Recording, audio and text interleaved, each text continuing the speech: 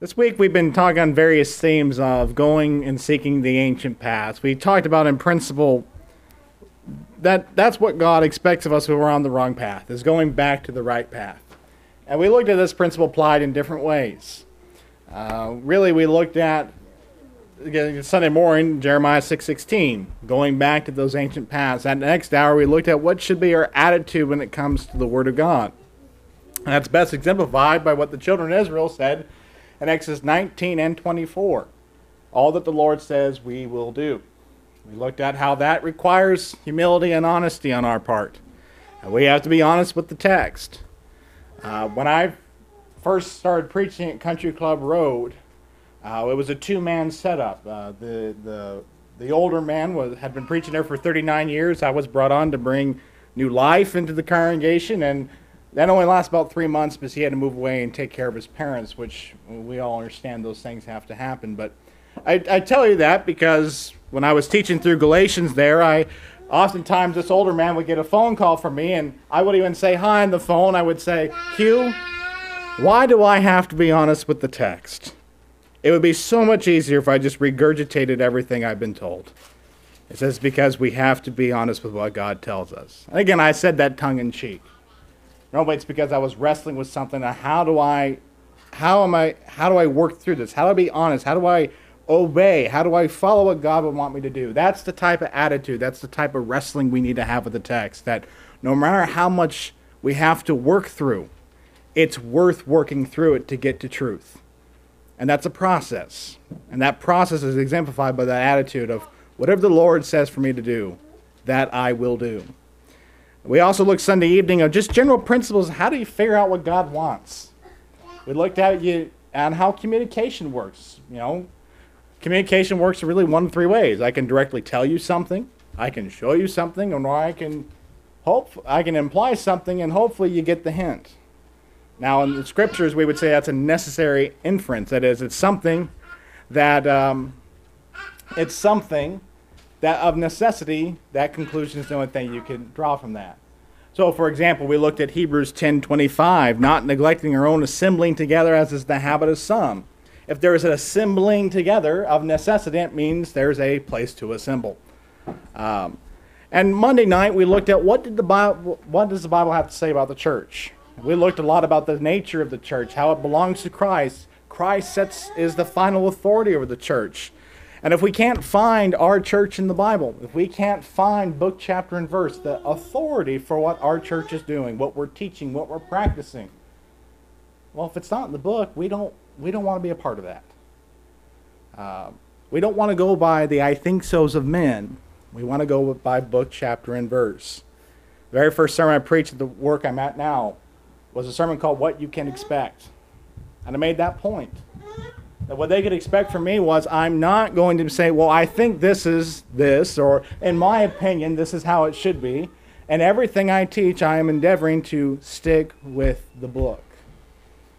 And the few times I say, now, I'll give a little warning or asterisk when I said, now, this is just me thinking out loud here based on, making some inferences from the text. But I'm very quick to go back to, that being said, here's what the text actually says. There's times where you're trying to put yourself in the mind of the Bible character. We're going to be doing that tonight with Nicodemus in John 3. What must have been like for Nicodemus to come to Jesus by night? What questions did he have? What was he wondering? Was it scary for him? Was it intimidating to go against the wishes of the Sanhedrin to come to this, what they viewed as a false teacher, to start asking these questions? That's speculatory, but it's helpful at times to sometimes get ourselves in the same place that the people in the Bible are at. We might think of ourselves as trying to picture ourselves get ready to receive the covenant that the children of Israel did in Exodus 19. What must have been going through our minds at that point? So tonight we're going to be looking at John chapter 3. You must be born again. This is a chapter that has, probably the most well-known verse in the Bible. John 3:16, which we will cover tonight. We won't be in the entirety of the chapter. We're really looking up until verse 16. But we're going to go through some things tonight, and I pray that you all will listen to these with open hearts and open minds to consider what this text says. As I have done my due diligence to stick with the text, to see how the Bible uses certain language and imagery to see what Jesus is really teaching here. And what do we find elsewhere in the text that uses the same language to identify what is that new birth? What does it mean to be born again? So when we begin here in John the 3rd chapter, we're going to be starting looking at verses 1 through 16, maybe even 21 or so. We start off with a ruler of the Jews by the name of Nicodemus. Looking here in the first two verses. Now there was a man of the Pharisees named Nicodemus, a ruler of the Jews. This man came to Jesus by night and said to him, Rabbi, we know that you have come from God as a teacher, for no one can do these signs that you do unless God is with him. Now we're just going to stop right there. We need to talk a little bit about who this man is. Now, John chapter 3 actually starts in the middle of a thought. You know, the chapter and verse divisions were added into our Bibles later by men. Most of the time they get it right. It's a handy aid to find verses quickly. But sometimes they break up the thought of the text. The thought we were jumping in the middle of began in chapter 2 and verse 23. If you want to read 23 through 25 here. Now, this has happened when Jesus is in Jerusalem. It says, now when he was in Jerusalem at the Passover, during the feast, many believed in his name, observing his signs which he was doing. But Jesus on his part was not entrusting himself to them, for he knew all men. And because he did not need anyone to testify concerning man, for he himself knew what was in man. Now, there was a man of the Pharisees named Nicodemus, a ruler of the Jews. This man came to Jesus by night. And we read the rest of the text there. Nicodemus, as we begin chapter 3, is being contrasted with the people that we read at the end of chapter 2. Here are people at the temple who are, we might say, caught up in religious fervor or not entirely sincere. They're people who Jesus is not willing to entrust himself to yet. This might be the same people that we read about later in the Gospel of John who wanted to make Jesus a king, hence why Jesus fled and hid away for a time being to get away from those people, because it was not yet time. But Nicodemus, we're supposed to see that there's something different about Nicodemus. He's not just interested in the fact that he can just do some miracles. He's not just interested in, like, well, here's a new teacher that's shown up. I'm kind of interested. Nicodemus is going out of his way during what many rabbis consider the prime study time of the day at night, where it was all quiet and all the distractions of the world were away. Nicodemus is giving up his evening. Nicodemus is going with the possible threat of him being chastised by his other members of the Sanhedrin, because this Jesus is not to be talked to. This Jesus is not to be associated with. This man is different from others because his belief in Jesus is more than just skin deep. And what do we know about Nicodemus? Well, the text tells us he's a ruler of the Jews. I've hinted at this before, but more likely it means he was a member of the Sanhedrin. He was some person of authority. The Sanhedrin was the council of 70 elders of the Jews who, in theory, had authority over all Jews worldwide. In practice, it really was the Jews in Palestine. But that didn't mean they weren't powerful. These men are the ones who we read in John 8 who brings a woman caught in adultery before them, and they have the power of life or death over her. These are the ones who will vote to put Jesus to death. They have some authority. And Nicodemus is one of them. But he's an open-minded man. Again, John begins very early, but very early in Jesus' ministry, we find out that the Sanhedrin, the ruling Jews, do not like this man. They don't like that he's teaching the law to the people, that he's challenging the preconceived ideas. He's challenging the traditions of the elders.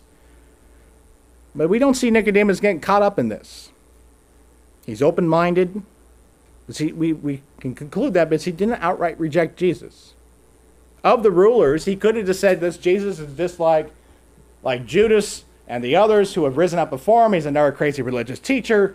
I don't need to listen to him. No, Nicodemus comes and investigates for himself. He observed his works, and we see in verse 2 he makes a right conclusion. No one can do these signs that you do unless God is with him. Again, later on in Jesus' ministry, the Sanhedrin, some of the ruling Jews will say, well, Jesus, yeah, he does these miracles, but it's by the power of Satan. It's not by God. It's by Beelzebub. But not Nicodemus. Not Nicodemus.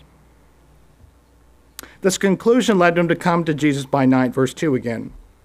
Now, some of it suggested that this might have indicated fear or caution on behalf of Nicodemus. Perhaps he was fearing the Pharisees would have thrown him out of the synagogue, maybe fearing what they might think of him.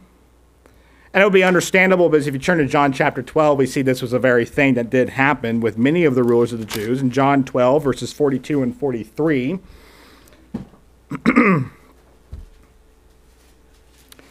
42 and 43 of John 12, it says, nevertheless, many even of the rulers believed in him, but because of the Pharisees, they were not confessing him for fear that they would be put out of the synagogue, for they loved the approval of man rather than the approval of God. Now, John gives us the reason why this particular group was not confessing their belief in Jesus. But I would say to you that if the rulers had such fear, it would not be uncommon for the common person to have such fear. Again, these rulers of the Jews had that authority to throw you out of the synagogue. Which, in the first century world, this doesn't mean that, well, you can't show up here anymore. Your membership's been revoked. This would be to be cut off completely from any support or safety net in the ancient world. Because there is no Medicare, Medicaid, there's no Social Security, there's no food stamps. If you were on hard times, if you were needing help, you were dependent upon the people in your community. Maybe to try and convey the point a little bit more, it'd be like, pretend we're a first century synagogue. I'm going to see if I can remember your guys' professions correctly. So if I get it wrong, tell me afterwards. But it'd be like, say I'm fearful that I will get put out of the synagogue. Now, if that happens, well, my phone account is with Brenden at AT&T. That's gone. Let's say Bob and Gloria sold produce too from the restaurant. Well, I can't shop at that market anymore because they've withdrawn from me. I can't do anything. All the resources I had are gone now because of the social obligations of what this meant. So we can understand there's some fear here. There's some very big fear. Now we talked about in Lessons of the Church, that's why there's such a big emphasis on hospitality and taking care of the needs of the brethren in the New Testament. Because people were put out of the synagogue when they confessed their faith in Jesus. And the church had an obligation of, since you are now part of this new community, we are going to take care of you. So we can see what's on the line with Nicodemus. If this goes too far, he could lose everything. That doesn't stop him. And another reason to consider, Barclay notes that, quote, the rabbis had declared at this time the best time to study the law was at the night, when a man was undisturbed. Throughout the day, Jesus was surrounded by crowds of people all the time. It may be that Nicodemus came to Jesus by night because he wanted absolute private and completely undisturbed time with Jesus to ask his questions. So, we get to the text. He says to Jesus, again, as we read, Rabbi, we know that you have come from God as a teacher, for no one can do these signs unless God is with him. Jesus answered and said to him, truly, truly, I say to you, unless one is born again, he cannot see the kingdom of God. Nicodemus said to him, how can a man be born when he's old? He cannot enter a second time in his mother's womb and be born, can he? Now, before we get to Jesus' answer, we want to look at some of this stuff here. He knew that Jesus was a teacher sent from God. But Nicodemus didn't confess anything beyond that. We see early on in the disciples following Jesus that they had some understanding that he was a teacher sent from God. But Peter's the first one that declares publicly, you're not just a teacher. You're the Son of God. You're the Christ. You're the one we've been waiting for. Nicodemus, he has seen enough to conclude that, yeah, you're a teacher, like Moses, one of the prophets. They worked at testing miracles. Elijah rained fire down upon the false prophets of Baal. Moses had his miracles to show that God was with him. Jesus worked some miracles. Okay, so that means God must be revealing something new right now. But that's where it stops. So Jesus' statement here in verse 3 is meant to shatter that. Meant to help Nicodemus look beyond that. I'm more than just a teacher. Jesus could have outright just said, hey, I'm the Son of God. As we talked about on how do we establish biblical authority, God respects our intelligence. And a lesson that we have learned on our own is much more valuable than perhaps what somebody else told us. Case in point, my dad told me all the years growing up since I had my driver's license, it is dangerous and dumb to drive on icy roads. Now, you all, that's different. They treat the roads up here. In Oregon, because they're afraid of the beautiful sidelines in the roads that have all the roadkill of getting it nasty and ugly, they don't salt the roads. They use this chemical treatment that washes off after the first rainfall and it doesn't stay on the roads. And no one knows how to drive in snow because we get snow once every 8 years. I tell you this because my dad grew up I saw snow maybe 5 times big in Oregon growing up. Don't drive in it. I'm not so much worried about you, but it's everyone else who doesn't know how to drive on it. He told me that lesson tons of times. What did I do when college classes started on Monday and I needed to be back in Portland on Sunday? I drove on half-inch sheet of ice on the roads in a Chevy Cavalier with balding tires. And I lived, clearly. But I think I took a few years off my life from the stress I was under. He had told me that lesson for years. Now that I had the experience, I said, you can't pay me enough. The few times it snows in Tucson, I'm happy to sit inside. I'm like, nope, you're not going to pay me enough to go out there in it. I like the snow. I like to visit it. I'm not going to drive in it. Hence why God does the same thing with us. He could outright tell us everything. But the lesson is much more valuable and sticks with us more when we get it on our own. So he's helping Nicodemus here. Help him get beyond that. I'm more than just a teacher. So let's note a few things about what Jesus said here that would challenge his idea, that just would blow his mind at this radical new idea. So he says, unless one. Doesn't specify a specific group of people, a specific lineage. It's anyone. Which indicates that this new birth is an essential requirement to enter the kingdom of God for all people. Now, Nicodemus comes from a tradition where I'm a child of Abraham. I'm in the lineage. I'm in the family. I'm born into it. Jesus early on in his ministry talks about the effects of sin and being in slavery. He says it to some of the rulers, says, we've never been enslaved. We're children of Abraham. And Jesus tells elsewhere, says, that doesn't mean anything. I'm paraphrasing, of course. It doesn't mean anything. I can raise up children from Abraham from this rock. Your lineage doesn't matter when it comes to the new kingdom that's coming, the kingdom of God. So that would have challenged Nicodemus, that, anyone who is born again? It also tells us born again. So this is to be born anew and from above. I believe both are meant here by Christ.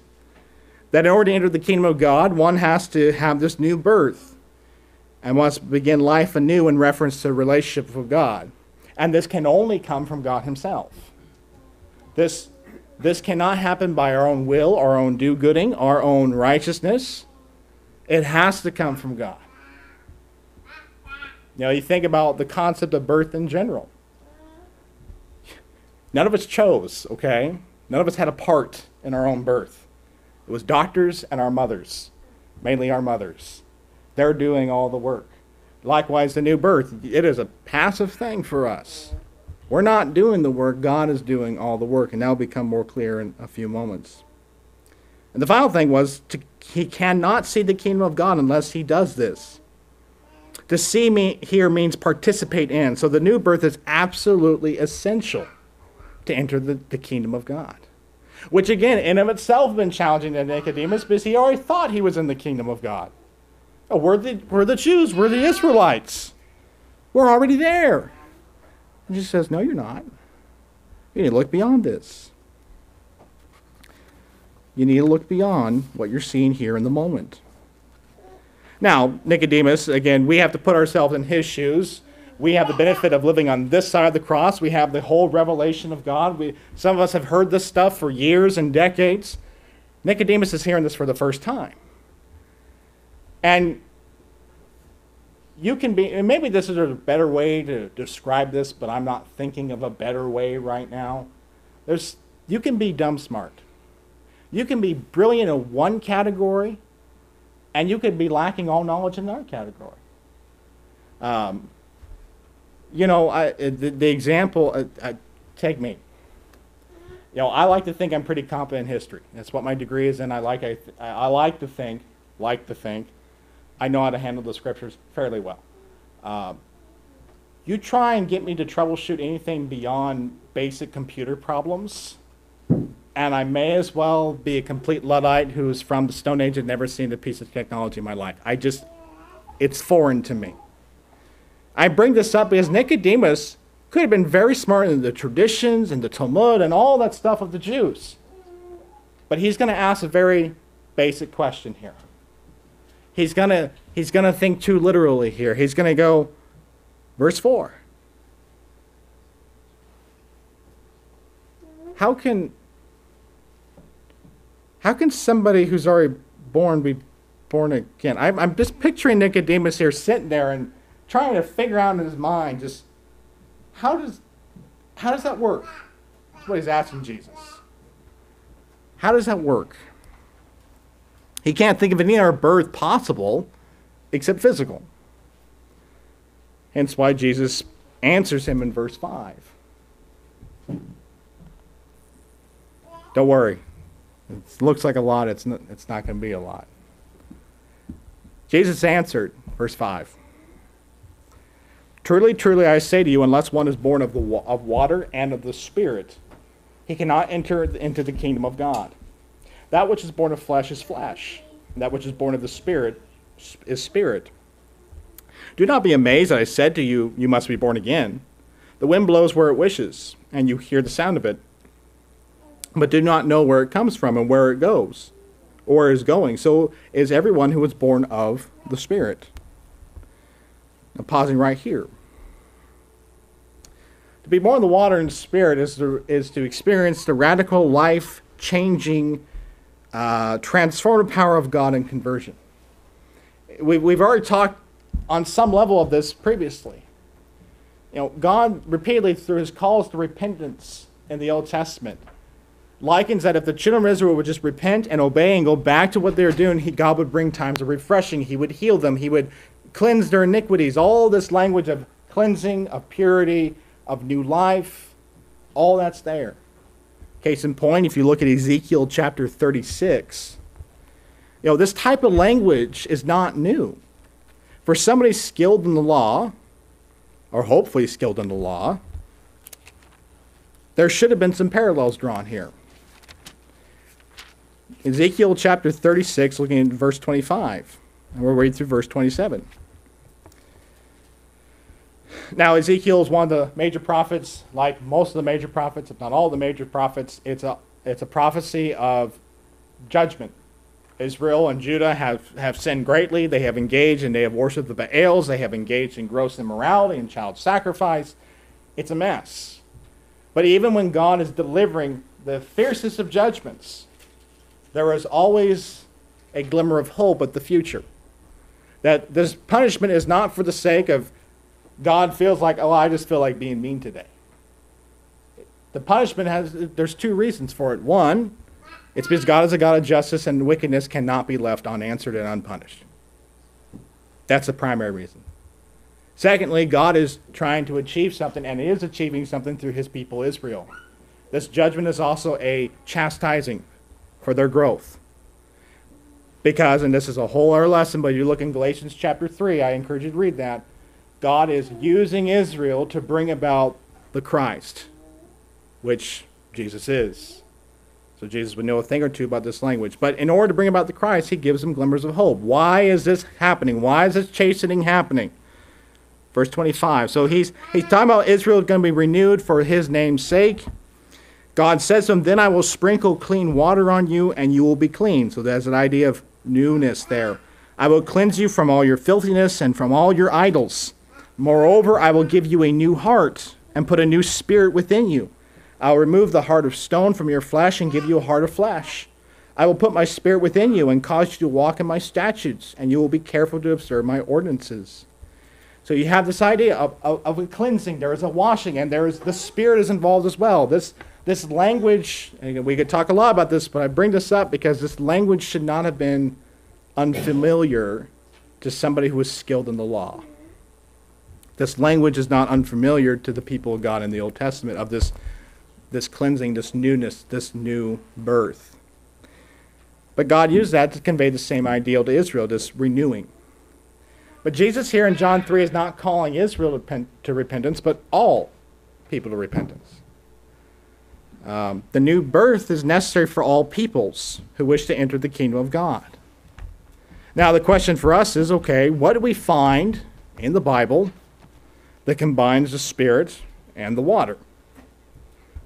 You see in John 3, again, he makes that statement. Unless one is born of the water and of the Spirit, he cannot enter the kingdom of God, or he cannot see the kingdom of God. Both are said. John 3:3 and John 3:5. So we need to look in the Bible, what is there that combines both the Spirit and the water? Now, what I have found is Titus chapter 3 and verse 5.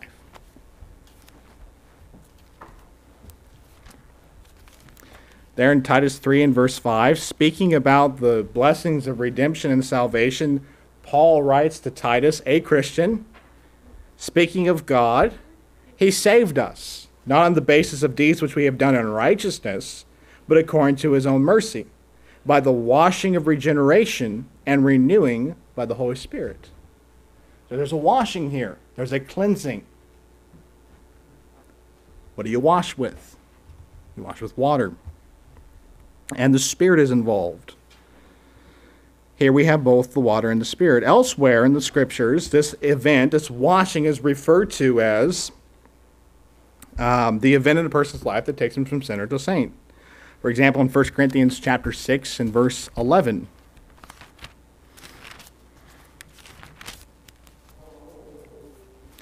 So it says here, now he's just gotten done then, verses 9 and 10, of reminding everyone of the list of people who will not enter the kingdom of God.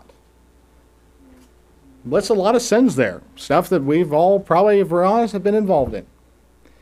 But he says in verse 11, such were some of you. Why were they able to say they were that? What happened in their lives? You were washed. You were sanctified. You were justified in the name of the Lord Jesus Christ and the Spirit of our God. Again, you have this washing and you have the Spirit. Both are involved here. Now, what else is in the letter? What else is in the Bible that speaks of a washing? Now, we talked about this a little bit earlier in the week, but if you look in Acts chapter 22 and verse 16, I bring this up because the Apostle Paul is consistent with the language he uses. Now, the Apostle Paul is the one who writes 1 Corinthians. He is also the one who writes Titus. In fact, he writes most of the New Testament. In Acts, although written by the disciple Luke, Luke is an eyewitness to Paul's testimony before Felix. If anything you can think about Acts 22 is Luke being a courtroom stenographer of recording exactly what Paul was saying here. And you see in verse 16, when Paul recounts his conversion, that Ananias had come to him. He says in verse 16, now why do you delay? Get up and be baptized and wash away your sins, calling on his name. There's that washing again. There's that cleansing again. It's in baptism that Paul tells us in Romans chapter 6 that we become united with him in his death, in his burial, and resurrection. And the same power that raised Jesus from the grave is the same power that gives us new life. We read that in Titus chapter 3 and verse 5. The Spirit, God, is the one who gives the new birth. The Spirit descends upon us to give life to our sin, sick, and dead souls. And so when we raised up out of that watery grave, we walk in newness of life. Hence why Paul in 2 Corinthians chapter 5 and verse 17, talking about if anyone is in Christ, he is a new creature. The old things have passed away, behold, new things have come. Where does that newness come from? I know it's not on the screen, but since I referenced Romans chapter 6, let's go there. Romans chapter 6. Now, Romans chapter 6 comes at a zenith in the book of Romans. The first 5 chapters, first chapters 1 through 3, Paul makes the case that everyone is guilty before the law of God. The lawful person, the unlawful person, the Jew and the non-Jew. No one has an excuse before God. There's a solution, though. Justification by faith in Romans chapter 4 and 5. 5 shows us the results of this. But how does that justification, when does that justification take place? So and that's in Romans 6. So like I said, we're going to tie 2 Corinthians 5:17. If anyone is in Christ, he's a new creature. Well, how did that newness come about? Verse 3 of Romans 6. Do you not know that all of us who have been baptized into Christ, oh, there it is. That's how we get into Christ. Paul said it. The Bible has told us. Been baptized into Christ, Jesus have been baptized into his death. Therefore, because we have been buried with him through baptism into death, so as Christ was raised from the dead through the glory of the Father, so we too might walk in the newness of life. For if we become united with him in the likeness of his death, certainly we shall also be in the likeness of his resurrection, knowing that our old self was crucified with him, in order that our body of sin might be done away with, so we would no longer be slaves to sin. For he who died is freed from sin. Now, if we have died with Christ, we believe that we should also live with him, knowing that Christ, having been raised from the dead, is never to die again. Death has no longer master over him. For the death that he died to sin once and for all, but the life that he lives to God. Even so, consider yourselves to be dead to sin, but alive to God in Christ Jesus. There's this whole idea of we died to our former manner of life. That person was buried, and you're resurrected to walk in newness of life. Hence why Paul says in 2 Corinthians 5:17 that if you're in Christ, you're a new creature. Whatever happened before, it's gone. You are now sanctified. You are now justified. In the name of the Lord Christ Jesus, you have been set apart as a peculiar people, as somebody for God's own possession. Now, we've drawn on the rest of Scripture for this. Nicodemus didn't have that just yet, but Nicodemus still has some questions. We draw on the rest of Scripture for our benefit here, but we go back to John 3.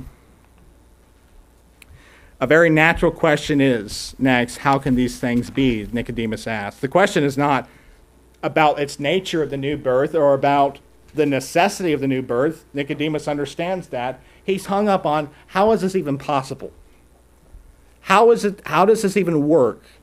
He recognizes it's required, but he wants to know, how does this work? So starting in verse 9, we'll read through verse 16 of John 3. Nicodemus said to him, how can these things be? Jesus answered and said to him, are you the teacher of Israel and do not understand these things? Truly, truly, I say to you, we speak of what we know and testify of what we have seen, and you do not accept our testimony. If I told you earthly things and you do not believe, how will you believe if I tell you of heavenly things? No one has ascended into heaven, but he who is descended from heaven, the Son of Man. As Moses lifted up the serpent in the wilderness, even so must the Son of Man be lifted up, so that whoever believes will in him have eternal life. For God so loved the world, that he gave his only begotten Son, that whoever believes in him should not perish, but have eternal life. He asked that question, how is this possible? How do these things be? Now Jesus has a little discussion there about, if I were to speak of everyday things, taxes and all that stuff, and you didn't believe me, well, how are you going to get these heavenly things? If you fail to understand the earthly principles, how are you going to get the heavenly applications? But nevertheless, he continues on. He says about the Son of Man. he compares himself to an event in Old Testament history recorded in the book of Numbers, chapter 21, 6 through 9. There, God sends fiery serpents upon the people as punishment. And some bite them. They're venomous. They're going to die. They repent of their sins and they ask God, how are we going to remove this? So God tells Moses to fashion a bronze serpent, that whoever looks intently upon the bronze serpent will be saved from that venom. There's similarities to the Son of Man. The venom for us is sin.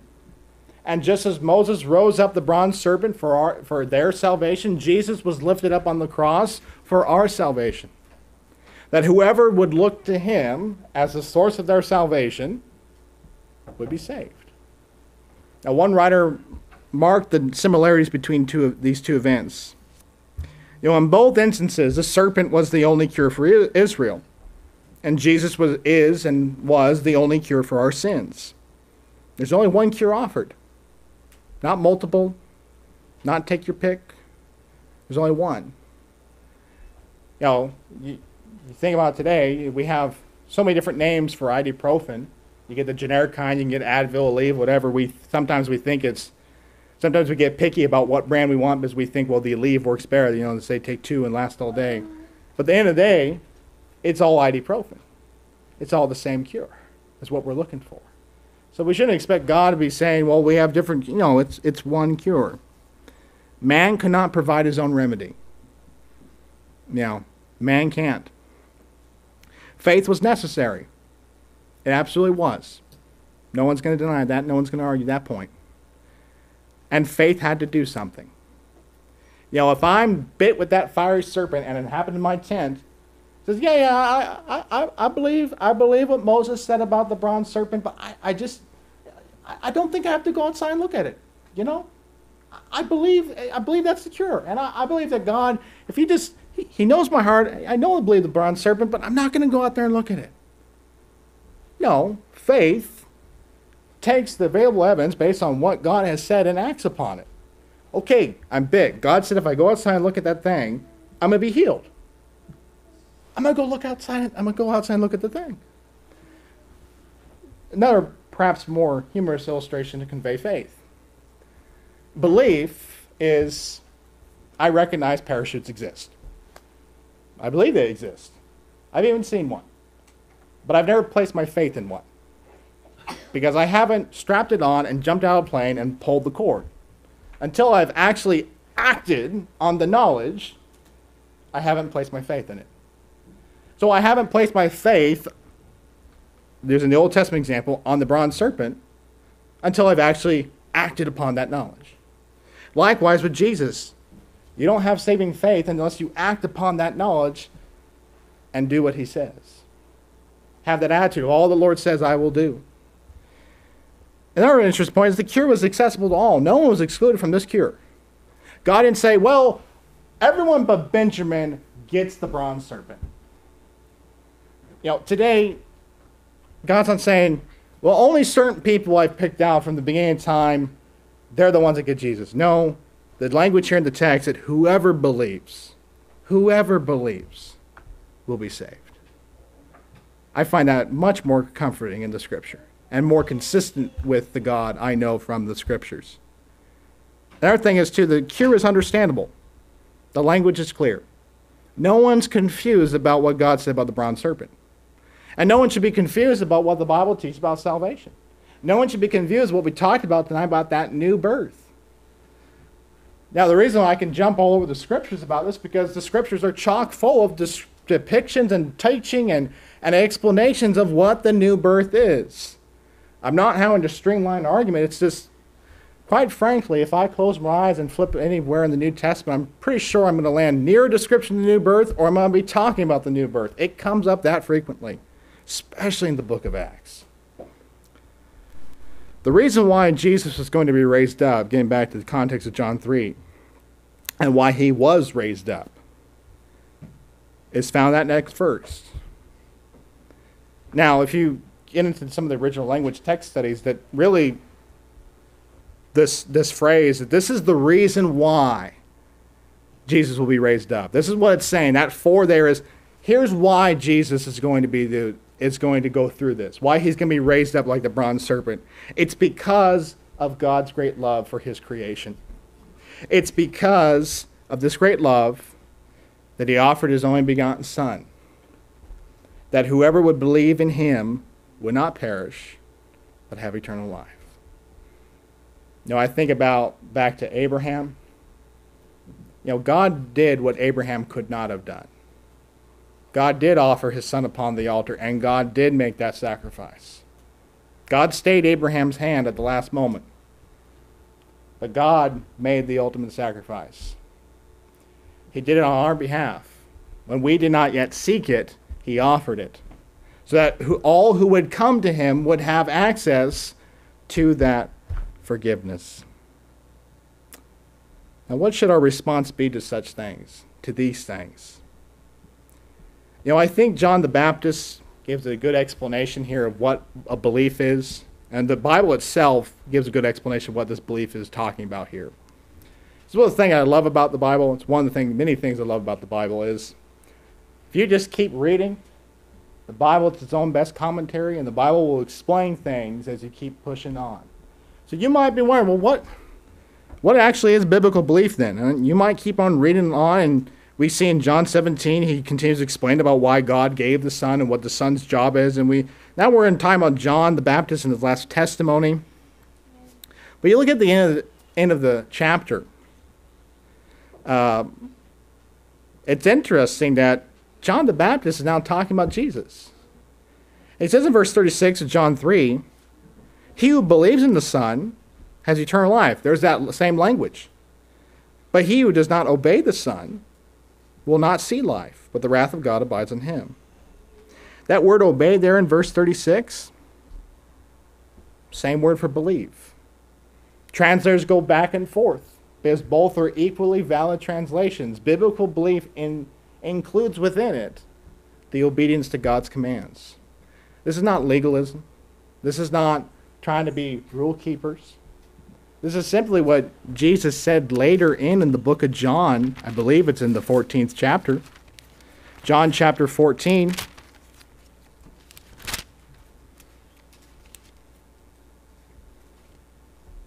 Verse 15. Jesus said, if you love me, you'll keep my commandments. You'll keep my commandments. What? How do we show love and appreciation for each other in our relationships with our family members, with friends? We honor and respect their wishes. It shows that we've listened. We have care and concern for them. I'm not thinking of a humorous illustration right now in the moment, but I'll make one up. Siblings. I have two of them. We show a lack of concern when you're in a car ride and your one brother or sister said, quit touching me, and we keep on touching them.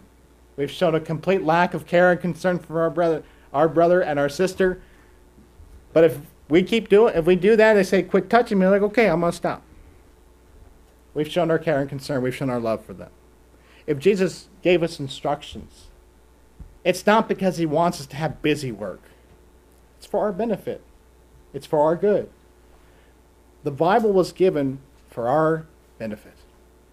So if Jesus said, and he did, in Mark 16, verse 16, that the one who believes in me and is baptized shall be saved, but the one who does not believe, they shall not be saved.